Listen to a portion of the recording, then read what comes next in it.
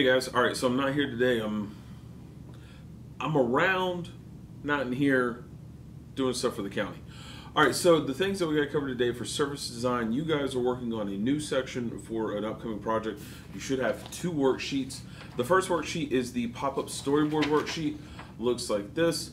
What you're doing is you're filling out the portions of the story that need to be written out. So the stuff for the setting, the characters themselves, what's the background of the story, and then starting to do your basic designs for your hero and your villain, or just the characters of the story. I put hero and villain just because it's usually easiest for that. On the back of it, you're starting to work on the designs of the individual cells within the pop-up book itself. The other one is a photo storyboard worksheet. This has a lot more cells to it, a lot more information to really give a lot more specifics to what each individual page is going to look like.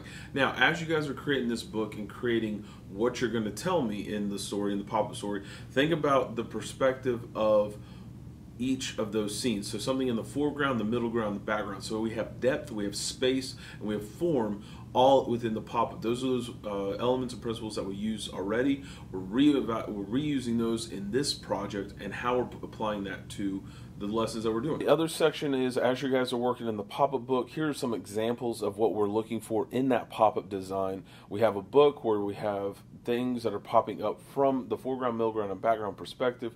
You have a landscape of a scene.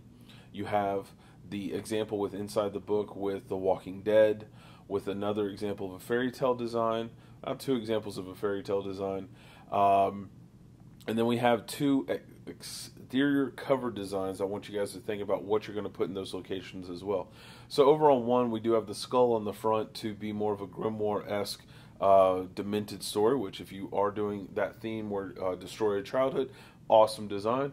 The other one could be more of a open fairy tale landscape design where we have like a kind of a horse / unicorn on the front of this one. Now, as you're doing those stories, think of those characters. We have a zombified Waldo, and then we also have the clown with inside of a clown, which is the Joker inside of Ronald McDonald, which I think is just awesome all on its own. Work on those designs and work on that worksheet. So the big thing that I want you guys to have done today, really no longer than Wednesday, so after our history, finish it up if you haven't finished it up, which is getting that storyboard stuff knocked out. In addition to that, if you are finished working on that, please take care of your calligraphy. You should have a definitive final example for me to approve before you get the watercolor paper for your specified quote in calligraphy design. Now, once all that stuff is done,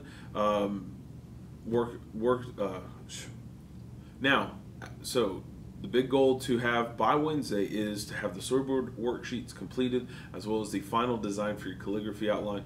Other than that, I will see you guys on Tuesday. I will see you guys on Wednesday.